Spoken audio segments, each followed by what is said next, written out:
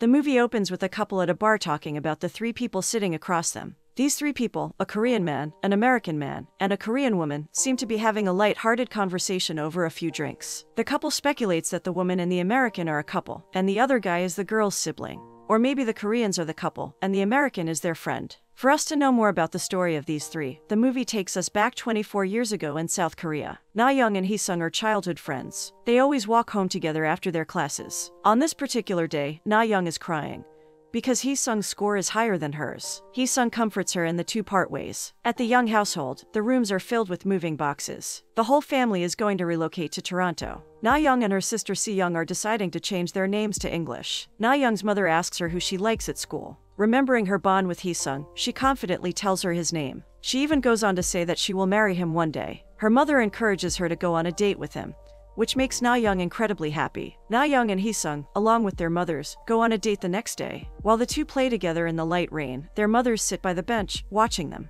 They both share that their child speaks greatly of the other, and they adore each other. Na-young's mother confesses that their family is immigrating soon, and she is trying to make great memories for Na-young. This surprises Hee-sung's mother, since the Young household is thriving as they are, so she does not see the reason for them to emigrate. However, Na-young's mother simply states that when you leave something behind, you find something new. Their family leaves the park together that afternoon. Na-young falls asleep on Hee-sung's chest. The next day at school, Na-young tells her classmates that she is emigrating. When Hee-sung hears this, his heart is shattered. They walk home together as usual, but neither of them utter a single word. When they reach their crossroads, Hee-sung finally says goodbye for the last time, as the two go on their separate ways. Na-young and her sister practice English happily on the plane. She changes her name to Nora, while her sister Si changes her name to Michelle. Nora is still oblivious to the gravity of their immigration. She still does not realize that she might never be able to see Hee-sung again. 12 years later, Nora is now a young woman living in New York City as a playwright. On the other hand, Hee-sung has just finished his military service back in South Korea. In her apartment, Nora is on a call with her mother, looking for her classmates back in Korea. She remembers Hee-sung, and having a massive crush on him back then. She looks for him on social media and sees his comment on one of her father's movies. He is looking for her, wanting to reconnect. She tells this to her mother, and says that she will call her back. She views Hee-sung's profile, and is delighted to see how much he has changed. She immediately sends him a friend request and a message introducing herself. Back in South Korea, Hee-sung wakes up with a hangover from drinking with his friends the night before. He checks his phone for new messages and finally reads Nora's message. He views her profile, and is also surprised and delighted to see how much she has changed. His mother calls him for breakfast, and he gets up before even returning a message to Nora. His mother notices his good mood and wonders where it is coming from.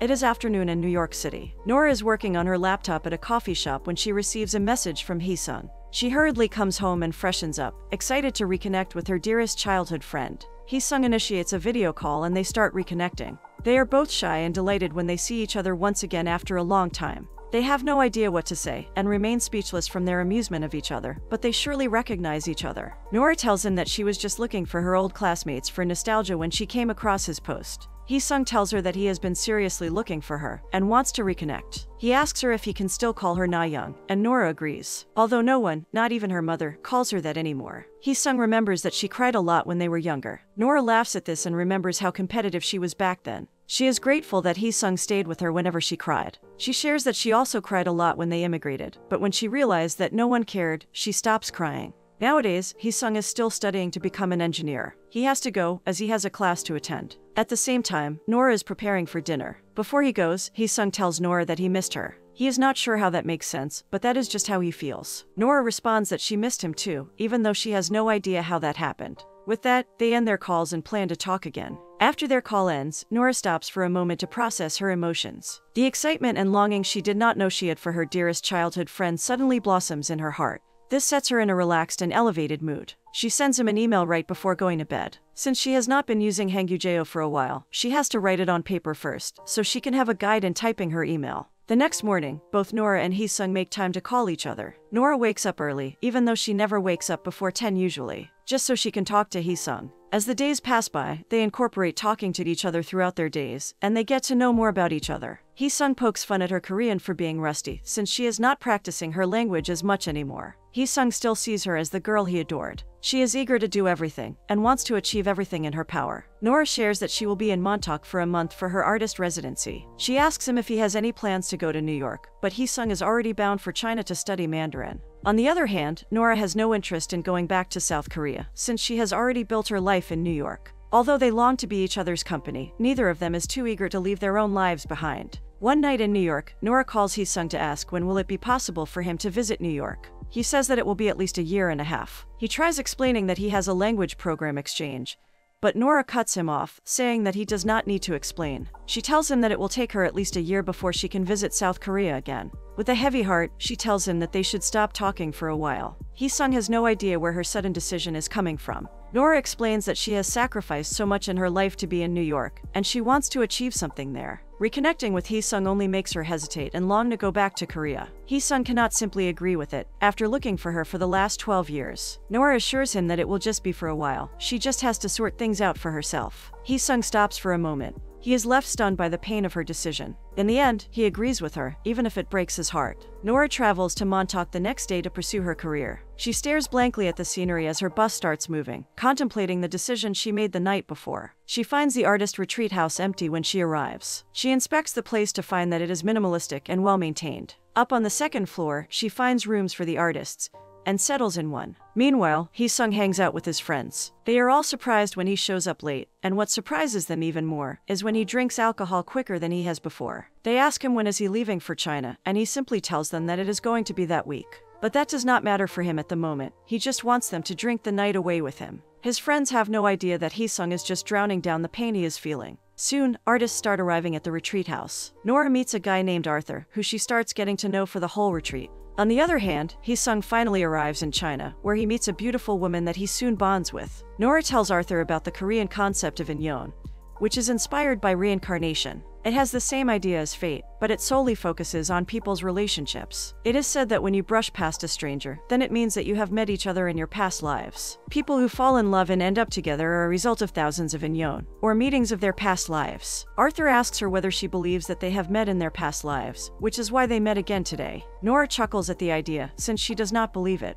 She tells him that it is only something that Koreans say to entice women. The two of them develop romantic feelings for each other in the span of the retreat. Arthur presses his lips to Nora's and they passionately kiss. 12 years pass by, and Nora and Arthur are now married to each other. Nora is now a remarkable playwright. She is given the role of a judge for aspiring playwrights, alongside other remarkable playwrights in the city. After the event, Nora picks up some refreshments and heads to Arthur's book signing event. Just like Nora, Arthur has made a name for himself and gained a lot of supporters throughout his career as a book author. Nora and Arthur go out on a lunch date. She reminds him that her childhood friend, Hee-sung, is coming to the city for a vacation. Back in Korea, Hee-sung is eating out with his friends. They are also aware that he is going to New York City for a vacation. They tease him that he is only going to see his first love, Na-young, now that he and his girlfriend are on a break. But Hee-sung denies this, saying that Na-young already married 7 years ago. They drop the topic and instead say that his vacation is unfortunate because, according to the weather forecast, it will be raining there for the whole duration of his stay. True to the forecast, Hee-sung arrives in New York in a thunderstorm.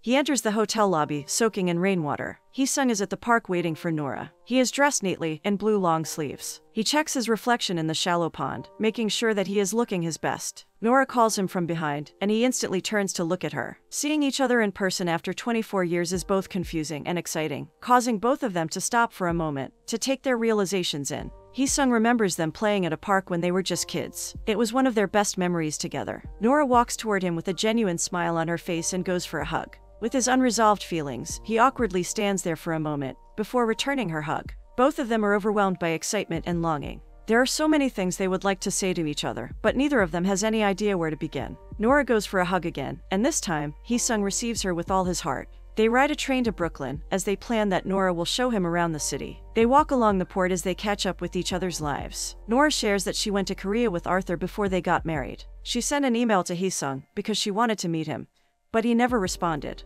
Hee-sung knows that at that time, he didn't know how to feel about the news, especially with the way he and Nora parted ways. He knew that he couldn't meet with her, having his feelings unresolved. Still, he does not say any of this to her, and chooses to simply apologize. Nora further tells him that she wanted to meet his girlfriend back then, and asks how they are nowadays. Hee-sung says that they are having a break for a while to sort things out for themselves. Recently, they have been talking about getting married, but Hee-sung is still unsure about his true feelings. Nora tells him that if he truly loves her, he should marry her. However, that is not an easy thing for him to do, considering his circumstance. Being an only child, he has to earn more money and be better off in life, to support the life he and his future wife will be making, as well as his family. Hee-sung believes that he is just an average guy, therefore it is difficult for him to settle down and start his own family. The afternoon passes by, and the two are resting in front of the carousel. Nora gets curious why Hee-sung looked for her 12 years ago. At first, Hee-sung is hesitant, but he tells her that he wanted to see her one last time. She left him so suddenly, and it left him lonely and longing for his dearest friend. Nora cannot understand why he would do that, and neither can Hee-sung. He just knows that he could not stop thinking about her all those years ago. This leaves Nora speechless. They were only young children back then. Arthur is playing video games at home when Nora arrives that night. He asks her how her meeting with Hee-sung was, and she confirms that Hee-sung did come to see her. As they prepare to go to bed, Nora shares that it has been a weird experience for her, seeing her childhood friend grow up to be a typical Korean man. He has a regular job, resides with his parents, and upholds traditional Korean beliefs. Arthur is getting a bit uncomfortable with how his wife is describing this childhood friend of hers. He asks her whether she is attracted to him. Nora says that he is very masculine. It is just so unusual for her, since Hee-sung has been a child in her head for a long time. Then he was just an image on her laptop screen, but now she's met him in person. However, she does not believe that what she is feeling is attraction. It is just that she missed him a lot. Seeing how Nora's face lights up when she talks about Hee-sung leaves a painful lash in Arthur's heart. He wants to say something to her to ease his pain, but he cannot find the right words to say. Nora asks him whether he is mad, but Arthur simply tells her that he has no right to stop her with what she wants to do. And either way, he knows that Nora is not just going to abandon him out of nowhere. Arthur cannot help but think that he has gotten in the way of fate. Nora and Hee-sung are childhood sweethearts that meet again after 20 years. They could realize that they are meant for each other, but Nora is already married to him. Nora just laughs him off and assures him that it is nothing of the sort. Sometimes he wonders if this is the life that she had pictured for herself when she was younger. Nora surely misses the Korean girl she had been, but she knows this is the life she wants. She chooses to be with him, and she is not going to give that up. This does not change the fact that deep down, Arthur feels insecure that there is a Korean world inside her that he can never be in. This has been his driving force to learn her language, so he can get even closer to her. The next morning, Nora meets up again with Hee-sung at the port. Since she has not eaten yet, he offers her something for breakfast. He remembers that when they were children, Nora wanted to win a Nobel Prize, and when they reconnected 12 years ago, she wanted to win a Pulitzer. He cannot help but wonder what she has in mind now. She tells him that she has not thought about it for a while, but she wants to win a Tony. Hee-sung chuckles at her, seeing that she is still the passion-driven girl that he knows. They board the cruise ship and admire the scenic view of New York. They pass by the gleaming Statue of Liberty, and Nora offers Hee-sung to take his photo.